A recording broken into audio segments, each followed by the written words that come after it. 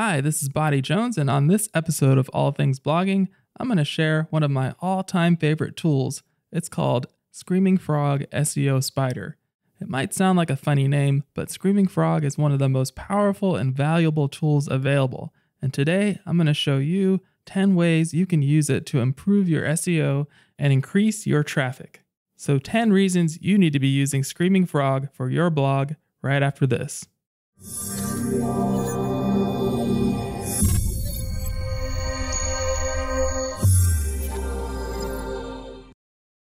Okay, so what is Screaming Frog?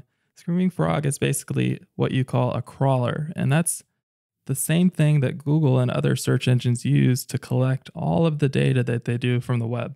So it starts at a seed URL, wherever you decide to start it. In this case, with Screaming Frog, it's going to be on your home page usually. First, it collects all of the information on that first page, and then it finds all of the links on that page too, and it follows every single link and collects all the information from every one of those pages, and it just goes on and on like that. And when you're finished crawling, you've got all that information that you can go over and use to make improvements on your website. To get Screaming Frog, you could just search in Google for Screaming Frog, and you can see the website here, screamingfrog.co.uk.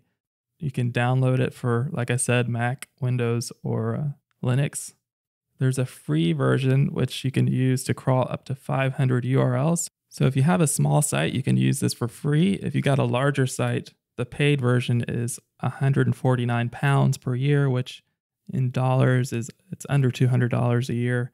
That's just a really good price compared to comparable tools that do the same thing. And the benefit of this one is that it's actually on your computer. You install it on your computer. The performance is just way better, and it's just much more reliable.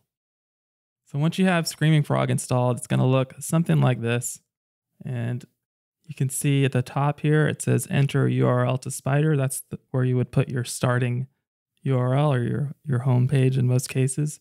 And you've got some controls here to start, stop. There's a lot more here that you'll get to see as we go through these examples. So to start out, I'm just going to enter a starting URL here.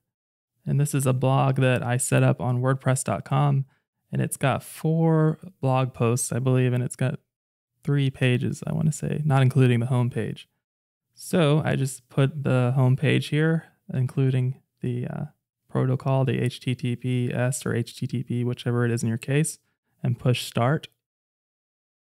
You could see that it's done pretty quickly, and it's found 8 pages here. Now, one really important thing to note is that even though it's just found 8 HTML pages or kind of pages of content, the total number of URLs it's used is 52. Now, that's 52 out of the 500 total that you can crawl. And the reason why this number is so much bigger is because it includes all the images, CSS, JavaScript, and any other files that are linked to from your pages. So depending on the types of files that you're using and images that you're using, things like that, you will either reach your limit or not. So I would say most people with small sites are going to be okay to use the free version of this. But if not, you know, it's just worth trying just to see if you can. One other thing to note is that there's a lot of configuration you can do if you're paying for this tool, but with the free version, I don't believe you're allowed to change the configuration. So what I'm using right now is kind of the default out of the box setup. All right, so that's pretty much how you use it. There's a lot more here, like I said, but we'll get to a lot of those in the examples that I'm about to show you. So, okay, let's go ahead and get into the list. You might notice that the numbers have changed here. That's because I had to go and add in a few examples of things that we're going to check for, including broken links and redirects. So the first thing we're going to check for is going to be broken links. Okay, to get a list of all of your 404s, you would go to the menu, and just go to the bulk export menu, look for response codes, and then do client error 400, or it says 4XX in links. Click that and it will save a copy for you. And that's that. You'll just open that file and I'll show you that really quick. All right, here we go. I've just opened this in Excel. So these are the two things you mainly need: the page the bad link is on, and then the bad link itself, so you'll know what to look for. You can see these are examples of internal and external broken links. All right, number 2 is going to be to make a sitemap. To do that, you just come up to the menu, choose Sitemap, create XML Sitemap, and you can just leave this the way it is. The default is fine. Just click Next, and it'll just let you save this wherever you want. And once you're done with that, you can upload it to your site. And then you always want to make sure to let Google know that your sitemap is there by adding it in Google Search Console.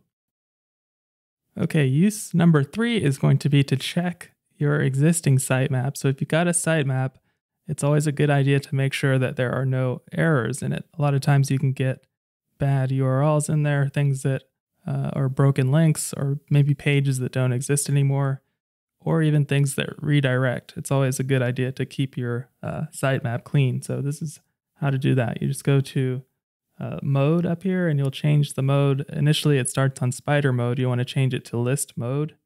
And once you've done that, you just click this upload button. And whether you choose download sitemap or download sitemap index is going to depend on whether your sitemap is all on one page, like one sitemap, or in some cases, for example, if you use Yoast SEO, it uses a sitemap index where it will have a first page of the sitemap and it will go to other kind of sub sitemaps. So that's what I'm going to do in this case because that's what I'm using. And I will just hit OK once I put it in there. And you can see it's going to go and get all of the files from all of the sitemaps. And once you do that, you just click OK. And from there, it will check and give you your results. And you can do the same sort of thing where you would kind of go back to step 1 and download your broken links and things like that.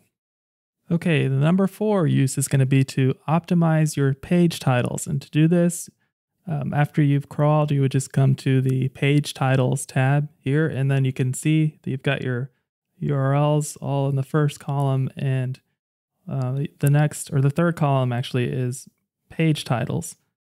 So what you want to do is just look at them, and a lot of times you will set a kind of a page title structure. Say, for example, if you're using Yoast, and it's easy to just set a structure, but a lot of times you don't really get an idea of what all of your page titles are going to look like. And here you can see that. You can see that it's putting the name of your page that you've named it, the name of your post, and a dash, and the name of your site. In some cases, you might get a title that gets kind of long, and you might go, okay, well, I can see that that's going to be too long. And the really cool thing about this is you can export a report, and it gives you all of the information here, including the length of the title, and not only the length in characters, but also the length in pixels, which is really the thing you want to go by when you're looking at optimizing your Google search results. At some point, if your title gets too long, it's going to get cut off in Google search results. And, that's a really important place to be looking at to optimize your titles for, because that's what's going to make someone click on your page or not click on it. So it's a good idea to come here, and the best thing to do is just export a report and use that to optimize your titles. Okay, number 5 is going to be to identify pages with thin content. What you want to look for here is the word count. What's going to determine if it's enough? Like, these are definitely not enough, 150 words. But what's going to determine if it's enough is looking at your competitors' sites. So if your competitors' pages average around 2,000, 3,000, then you're going to want to do at least 3,000, if not 4,000. If your competitors' pages are on average like 10,000, then you're going to want to do at least 10,000, if not more. So just make sure to look at, the top 5. I would say don't just look at the number 1 and get an idea, because the number 1 result might be some sort of a fluke, and you might not need to do that much. Okay, number 6 is going to be to find links that are being redirected. Redirects aren't as bad as broken links, but it's still a good idea just to go ahead and fix those and don't let them get out of hand, because they can. And to find redirects, you just go to bulk export, go to response codes, and then choose redirection 300 in links. This will give you a nice table where you've got the page that the redirect is on and the actual redirect that you can look for to change. Another really good report to look at is under reports and then under redirect chains. A redirect chain is basically when you're linking to a redirect and that redirect is redirecting to another page. So it happens if you've got one or more, and it's really bad for SEO. So you want to use this report to clean those up. Okay, number 7 is going to be to find duplicate content. And the best way to do that, I think, is to come and again look at your titles. In the past, I've been able to clean up a lot of pages just by looking at titles and seeing, if this page is about the same topic as another page is about, then I can probably make those all into one bigger blog post. And in most cases, I think 9 times out of 10, you'll be rewarded by Google for that. It's just a good idea to merge any pages that are similar.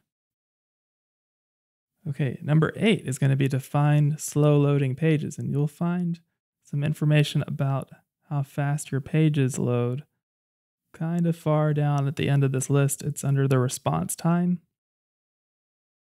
And this doesn't tell you how long the page actually took to load, but it does tell you if there are any problems with your server.